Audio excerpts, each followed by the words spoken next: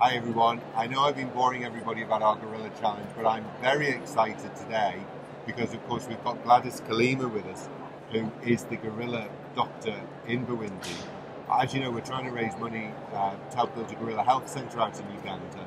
And so I've grabbed Gladys because she's at London Vet Show doing a lecture later on, just to tell us a little bit about what's happening with the gorillas. In Bwindi and in the surrounding areas. So, Gladys, in a way, we're always used to bad news, and I think it's good to have good news. Yes. The gorilla numbers have been growing, haven't they? Yes, they have. I went 10 years ago, about 650. How many are there now? There are 880. So that's fantastic, isn't it? I know, and what's made pleased. the difference that they've grown over the last 10 years? What have been the major factors that have allowed the numbers to grow? The major factors, I think, is that they're getting increased protection from law enforcement. There's fewer poachers around. Yeah. They're getting better veterinary care. Yeah. So if gorillas get caught in snares, instead of dying in the snare, they can be treated. When they get diseases, sometimes from people, instead of dying, they can get treated. Yeah. And I think also because we're now doing programs where we're improving the health of the people around the national parks, so that when the gorillas go out into people's gardens to eat their banana plants, they're less likely to find people who are sick. Right. We've had scabies in gorillas, which came from people living around the park who have very little health care. The baby gorilla died, and we started to improve the health of the people around the park. And then also other efforts like communities are given more benefits and livelihood projects, so they have less need to want to kill a gorilla. They really value the gorillas. And the tourists as well who come, some of them actually end up giving direct support to the communities. Yeah. So all of that's making a difference. I know when I went 10 years ago, I stayed at Buhoma community camp. Yes. And it's so important, if the people locally see the gorillas almost as a resource rather than as a threat. Yes. Then that helps to sort of raise everybody's quality of life as well, so it can be really positive, whereas killing the gorilla then becomes a negative thing to do as well, doesn't it? It is, and actually if any community member kills a gorilla, oh my God, they're very unpopular. And one person did kill a gorilla, and he was very unpopular. Yeah, I was told. And he killed the gorilla because the gorilla got into a fight with his hunting dog.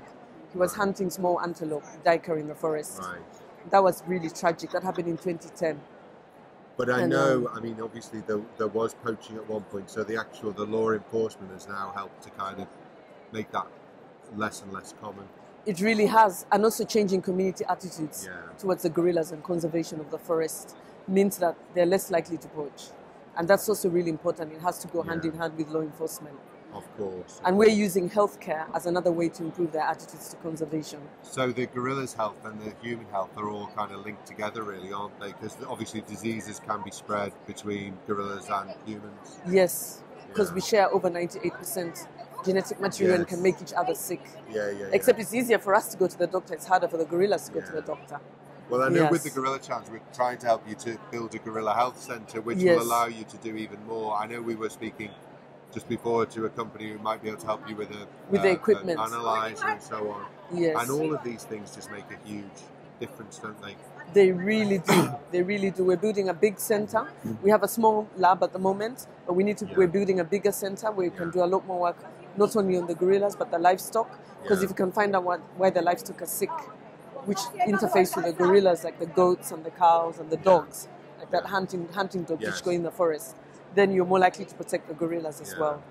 And we do also want to help the people, but and we want to help the people also by helping their livestock. It's connected, isn't it? It's a circle of life kind of thing. It really is.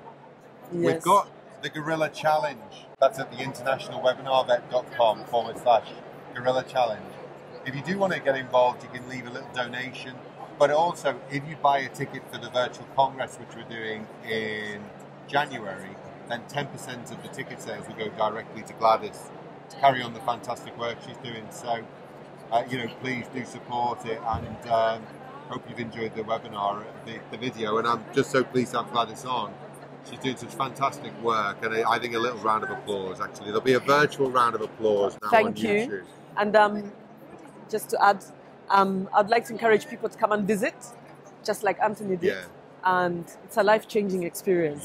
It really is. Visiting the gorillas is a once-in-a-lifetime, life-changing experience. And the people who work with them and live around them, it really is. And you can come and volunteer with our organization, Conservation Through Public Health. You can come and do research with us, come and train. There's lots of need for veterinary help there as well. We work with community animal health workers, and we've had vet students out to work with them and train them, and it's been really good. So we also host students as well. In fact, the BVA president next year, Sean Wensley, I think he came out to Uganda and worked with you, didn't he? Yes, he did. Yeah. He should bring up. Yeah, we host students and volunteers for sure. Yes, and visit our website. Sure, Anthony will put it up there. Yeah, ctph.org for more information. Thanks, Gladys. And thank you so much, Anthony. Thank you, and take care. See you all. Hopefully at the Virtual Congress, 10th of January 2015. Thanks.